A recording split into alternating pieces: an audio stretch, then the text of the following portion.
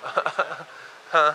When was that? That was kind of before I got here, and then when I got here, I just kind of I took the mohawk off, and then I just left it real long at the top, and then I finally switched over to like a fade. So now I got a fade.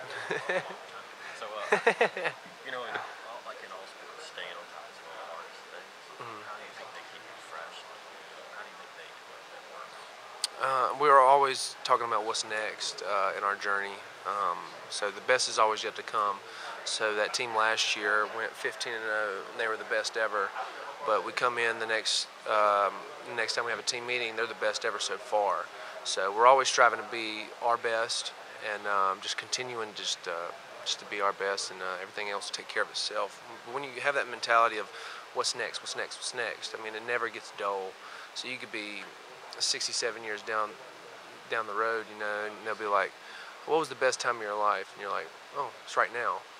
Or it's to come, So always having that mindset of just the best is yet to come. So that just keeps it fresh, and you're always striving to be better. So that phrase about last year's team so far was a big deal so far. Yeah, the best ever so far. Yes, sir. Yes, sir. Yeah, no problem. Thank you. Hey.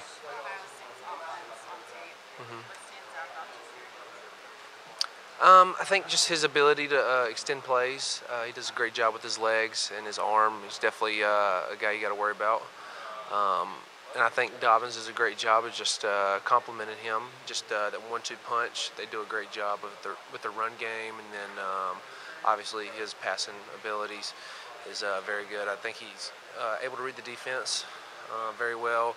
Just trying to figure out what you're in and try to manipulate it in ways. But all in all, he just does a great job just being a game changer, If you could compare him to maybe an offense that y'all have seen this season, is there anybody that maybe is similar quarterback-wise, offensive-wise as a whole? I don't think so. I think everybody's very unique within their schemes, and I think just with him and the scheme he's in is just perfect for him. I know he was at Georgia and had some tough times, but I think he's really just flourished in this scheme at Ohio State, and has done a great job and just ran with it.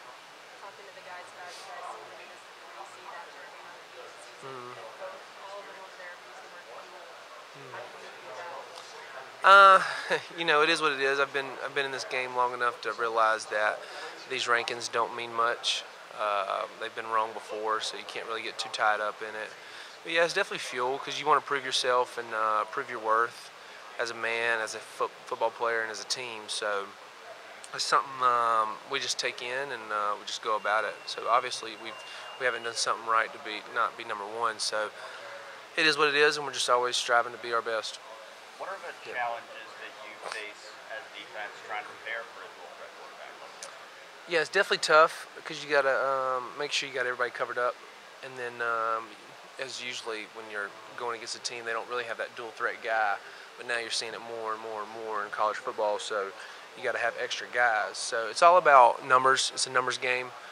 If you ask anybody that plays defense, it's all about numbers. So when you get an extra hat for a quarterback that can run, you got to have extra numbers. So it's definitely something we've considered and took into our prep, and it's a part of the game. So we're really looking forward to the opportunity. What are the things that stand out about Ohio State's offense as a whole? I think they're very good in every single position. Their O-line's very tough, very physical. Really open up things for Dobbins, who's one of the best backs in the league, or in the whole nation. Excuse me. But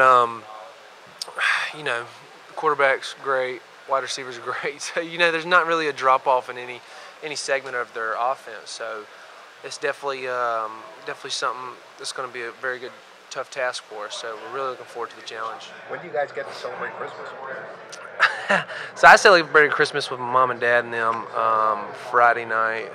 This past Friday, and then we'll have Christmas tomorrow. So we'll have that as a team. We'll have a Christmas morning breakfast, take a little break, go to practice, and then that'll be it. So I definitely already done my Christmas, and I'm moving on, getting ready for this prep. Dabo give you presents?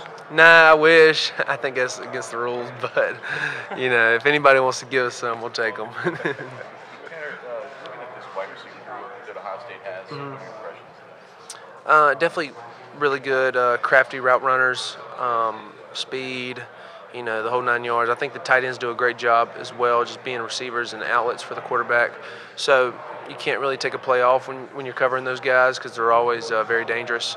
So when you're looking into that, you just got to be able to understand your scheme, understand where your help is, and just be locked down the best you can. You were on that 2016 team. Do you remember kind of that offense and how this one's similar or different? Yeah, this is JT Barrett and the boys. So that was Curtis Samuel was like their go-to guy at the time. I think it was Weber Jr. was a running back. So we had kind of like a key thing on Curtis Samuel because he was obviously one of their better players. And then just trying to contain JT. He was a very good dual threat guy as well at the time. So just making sure he was under wraps and then just taking care of him. We did a great job at it. How does this offense compare to that one? It's not the same by no means. I think they're better in all phases. So we're really going to have to bring it this time just because they're so much better. I think they're just better skill-wise. Oh, heard that? But yeah, they're just better in every facet of the game.